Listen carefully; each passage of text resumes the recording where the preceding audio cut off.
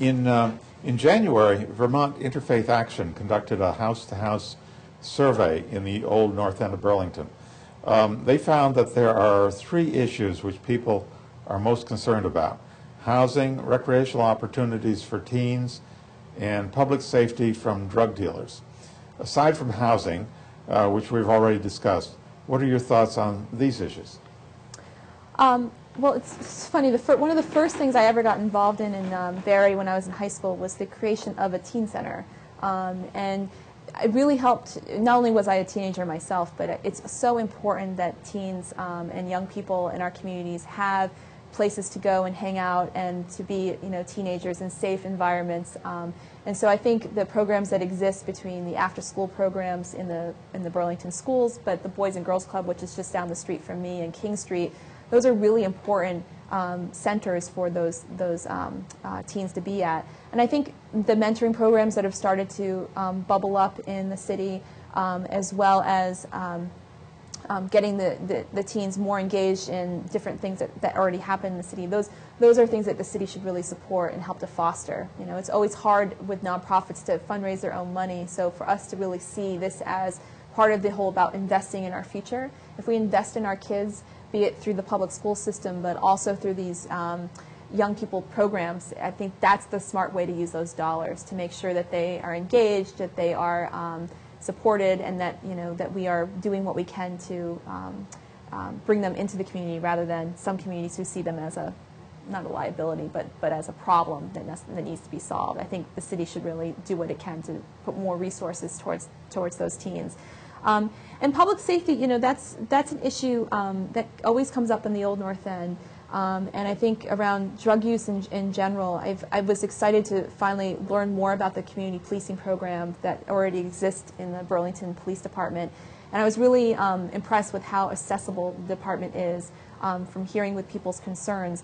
But they can't, there's limitations to what they are able to do. And I think the real role that can really start to change at least the perception, if not the reality, of public safety around drug dealing in the Old North End, is to go back to classic community organizing and some classic community development, where we're really kind of coming together in more and more ways throughout the year as community, so that we're looking out for each other, and that we're really building kind of a strong sense of community that really will start to deter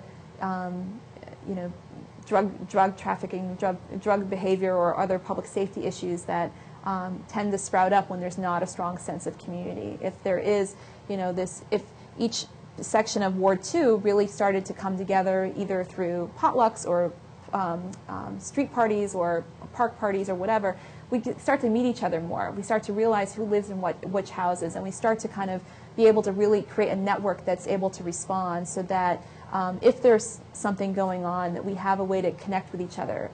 Front Porch Forum's a great place, but the thing that breaks down there is a real sense of being able to put together a plan and bring people together to perhaps create a log to help the Burlington police understand that there's a pattern going on in a particular neighborhood, that there's these multiple small things that may not warrant an investigation by the police department, but by the community kind of putting together a log, there might be more evidence to move on from the police department to deal with a particular issue that's happening in a section of Ward 2.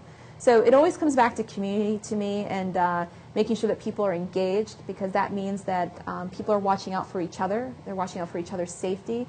And also there's places for people to bring their ideas. We're a very creative, thoughtful community, and I think there are simple things that people and great ideas that people can bring that could help us build a safer and higher quality neighborhood.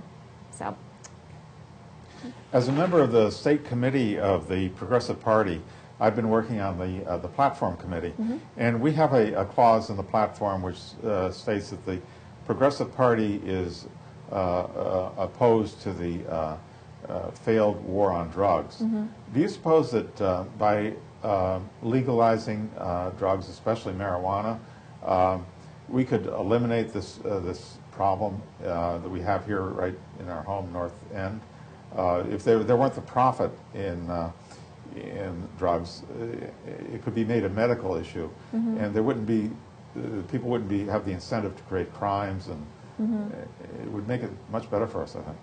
I definitely think that some element of that would help ease off the the incentive that there is, because it's all about profit making, and then you throw money into there, and then it's a whole spiraling effect of people needing to figure out how to get more money to serve addiction. And I think the more dealing with also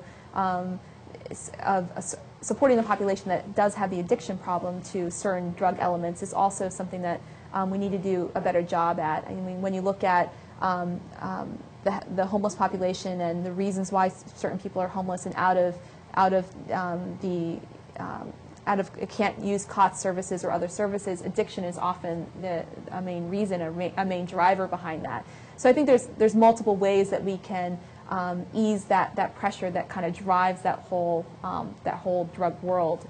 And I think legalizing marijuana is something that lots of other cities and even states have looked into and have proven that it's really something that can help ease, elements of that whole world, to really kind of stop at least parts of the cycle from going forward. And addiction's a real issue, and I think when you're in a low-income population area in general, it's drugs in some ways is just a coping mechanism for the strain and the stress of people who are struggling just to meet basic needs. So I think we can't demonize our neighbors. We have to really look at what are the greater factors that are encouraging people or moving people in that direction.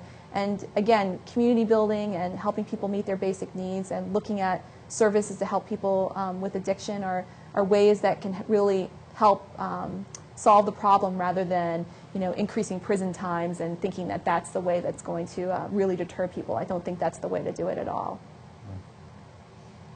Well, Emma, we're running out of time. Okay. Would you like to give the viewers, do you have a website, your website address, and how they can contact you? Absolutely.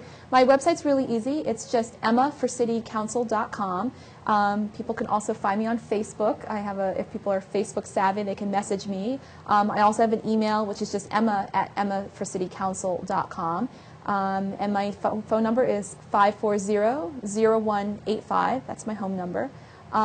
And I just wanted to just emphasize that the other main reason I'm running, I don't think I said this clearly in the beginning, is I really want to make sure Ward 2 continues to have a strong voice. We have an open seat, so I want to make sure that we have a strong voice, and also I would hope to bring some new, young, fresh energy to the council, who can really hear residents and bring issues right to the city council and make sure that the needs that are unique to Ward 2 are prioritized by the whole city.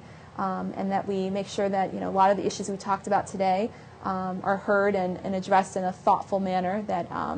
That again, make sure that people in Ward 2's voices are valued just as much as the South Ends or the New North Ends. So I would love people to remember to vote March 3rd and spread the word. That'd be great.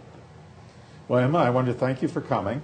I'm certainly going to vote for you, and I urge everyone to vote on March 3rd and to vote for Emma Mulvaney-Stanak. Great. And to our viewers, thank you for joining us today. And after the election on March 3rd, we'll return to our normal program schedule and the second part of my interview with Mark Estrin. Thank you again.